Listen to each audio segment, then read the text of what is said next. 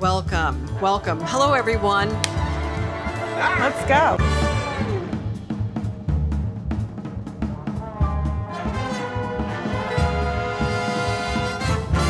It's very energetic. I mean, NeoCon is back. NeoCon's back. So good to be back. It feels like we're back to our normal days. It finally feels like the first NeoCon moving into the future. It's been a whirlwind, but I think it's been great. We're full in. Specifiers are here, designers are here, manufacturers have a lot of cool new things. I'm very excited to see it, to explore.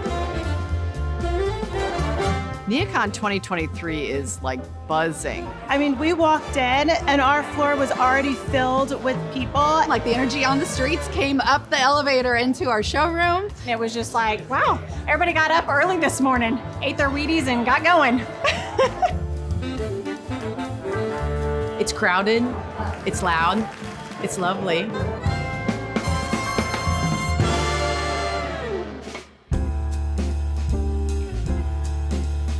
I think trend-wise, we've been moving towards the more residential interiors for offices. People were renovating their workspaces at home and their living rooms, wherever they were working.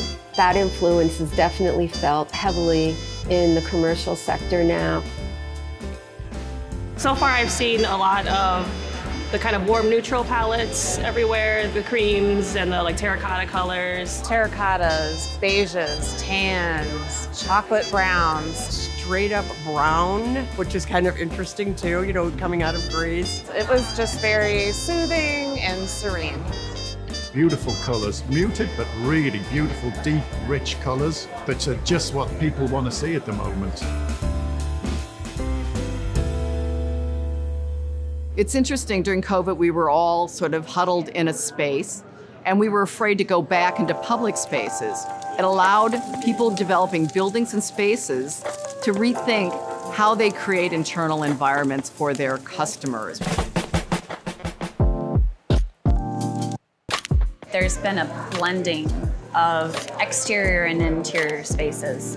We're seeing that with people allowing the outdoors into their homes or into their offices, but we're also seeing that with materials and with furniture. We see the importance of deep structure, deep texture. One of the most important trends that I see. It's interesting. There was a lot of textural textiles, a lot of bouclés, a lot of tweeds, stone inspired visuals like the greens. We love seeing the blues and greens coming through with that biophilic foundation, moody shades, moody accent colors that really bring about this feeling of tranquility and meditation as we think about health and well-being in a space and how we're using a space. But then we have some of our other rooms. It is ceiling to floor green, and it feels so retro.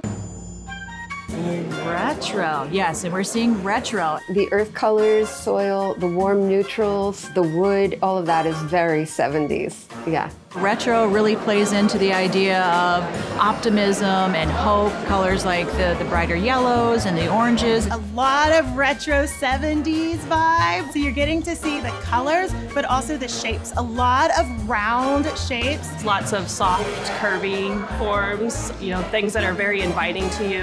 Very much reflective of the 60s and the 70s, and it's definitely something that we are showcasing in a lot of the silhouettes, but it also comes about in the color story. Dusky pink is coming back.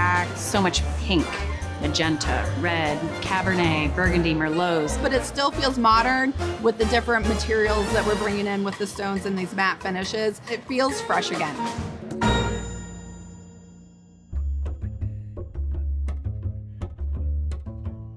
It might be coming for our jobs, but I think if we can learn how to control it and actually funnel it into something that we get to navigate, AI can be a good add-on. What we're really trying to do here is talk about how unique human art and design is, and how important it is that we continue to come up with the concepts and direct the technology and not have it be the converse. Save my time to develop the concepts.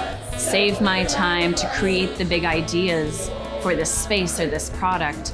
But if AI can help me manage my schedule and my projects, I'm very curious how this technology can help us in those more mundane tasks. We're still connected, to the real world, to the physical world, and the AI is a tool. But I think that really our understanding of color, of materials, of finishes in the physical world that we live in is really going to be important. We're never going to lose sight of that.